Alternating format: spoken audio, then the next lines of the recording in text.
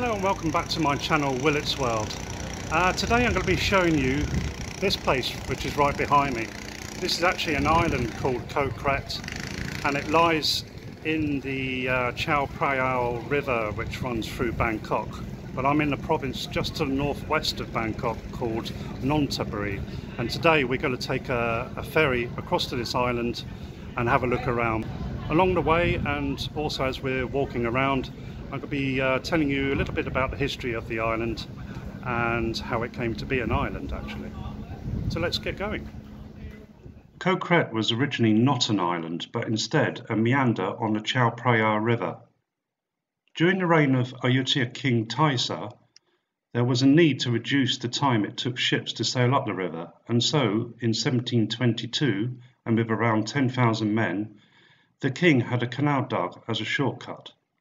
Over time, the canal gradually became wider due to erosion and became part of the river itself, causing Ko Kret to become an island that today measures roughly 3 kilometers in length by 1.5 kilometers in width. The island has thrived since the Ayutthaya period, but when the Burmese occupied the city, it was deserted. After Siam gained independence, King Taksin allowed Mon people to settle here. Due to laws at the time banning foreigners from farming, the Mon people used the river clay to make traditional pottery known as Kwan Aman. In fact, even today there are still around 20 workshops, as well as many kilns on the island. During World War II, the island was used as a hiding place for many politicians and officers to avoid bombing in Bangkok. Many of them built spare houses to stay in case Bangkok fell into crisis.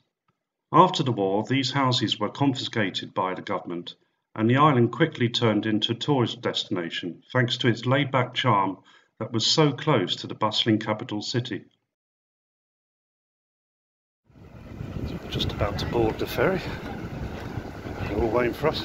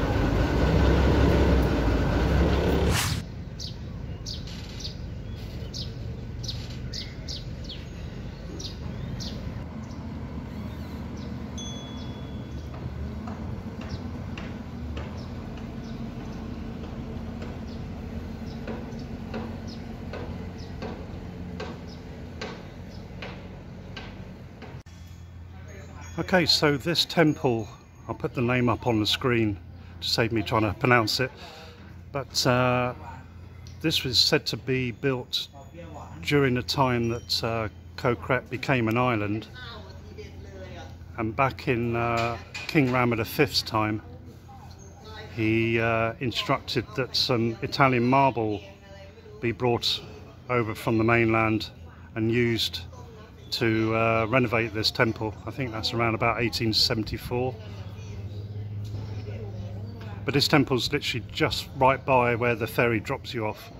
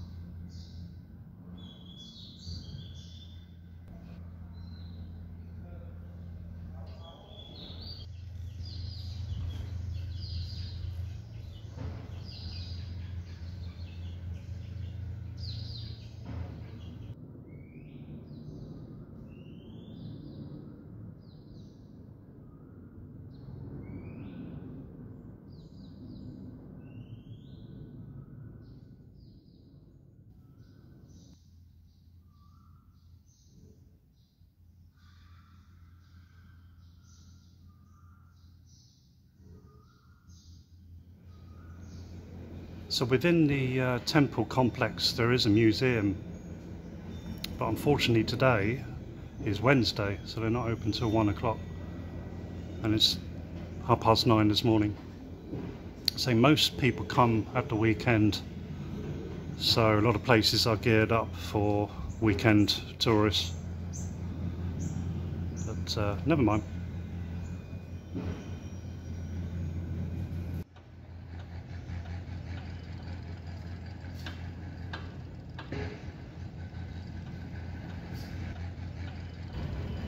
So this pagoda, as you can see, tilts, leans to one side, and it was built by the Mon people in Burma, who came from Burma, from a place called Bago, and it's modelled on a famous pagoda there called the Sri Mador Pagoda, and it's meant to have started leaning in 1891, and they tried to rectify the lean in 92, but ended up failing basically, so they left it tilting, and it's just become a symbol for the island.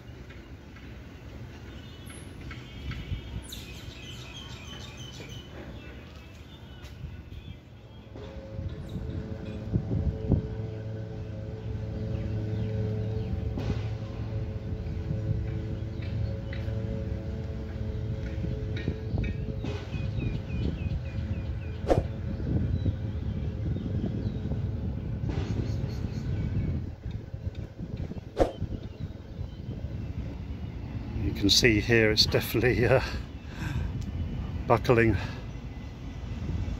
because of the river. Its proximity to the river has caused this over time.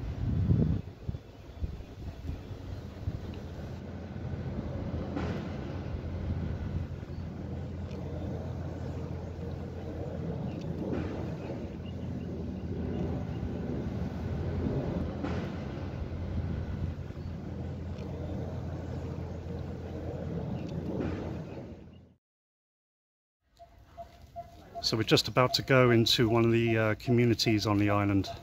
As I said before, because of the museum's closed and it's Wednesday, there may not be much open. It's going to be a lot quieter than if we come at the weekend. So if you want a choice, if you want nice and quiet but not much open, then come during the week. If you want things to be open and it to be quite busy, then come at the weekend. But this says it's an O-top village. O-top village champion, it says. Not just any old O-top village. And an O-top means one tambon, one product. And it was an incentive that was set up during Taksin Sinawatra's premiership. He was Prime Minister. And basically he was trying to get local communities, local districts within provinces to sell products that were uniquely from that that district. So as you can see, we've got a pottery handicraft museum, which is only a couple 100 meters, so we'll take a look at that. And another one that's even closer. And then we've got a couple of temples.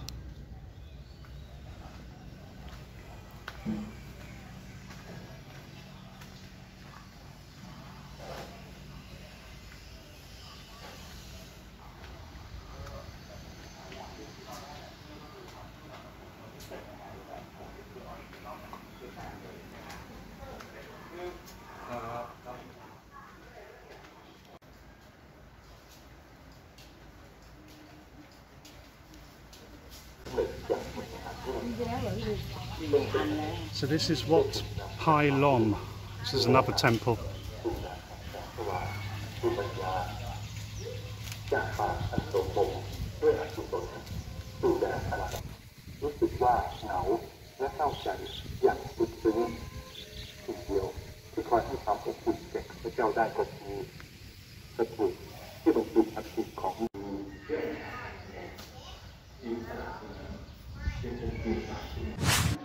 Okay, so we found a pottery workshop, and in fact it's just down a little alleyway, and I just looked down there and there was a lady who was just coming down saying, pottery, as they say in Thai, and it's open, so you can see the local pottery that they make here.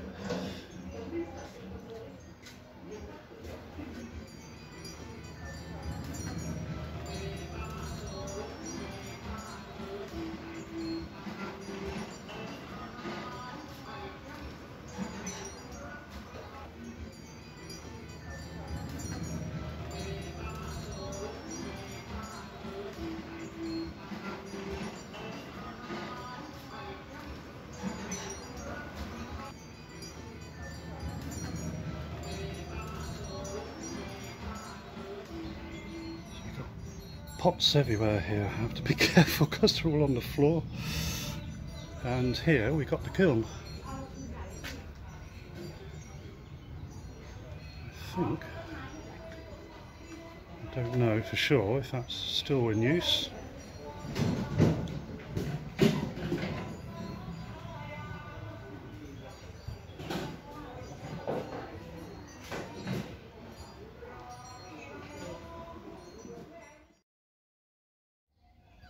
So we're here at another temple. Really pretty place this is.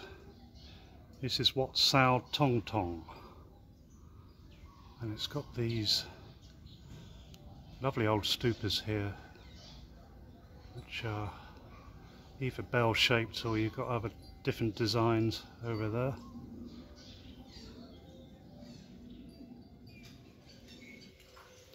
And here you can turn these handles on this contraption, which is really quite clever, and it moves these buckets up this wire, and you can, I don't know what's in the buckets, normally flowers by the looks of it, and they go up these cables. Yeah, there's some flowers on there already, and you can put them on the pagoda. Same over here.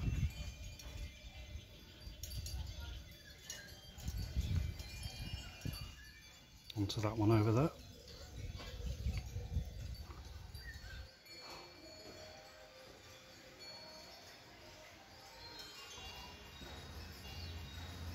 So we've come about 740 meters to the tilting pagoda, and then looks like it's saying to go around the whole island is another 5.2 kilometers. We've got another temple. So what I'm going to do is head back.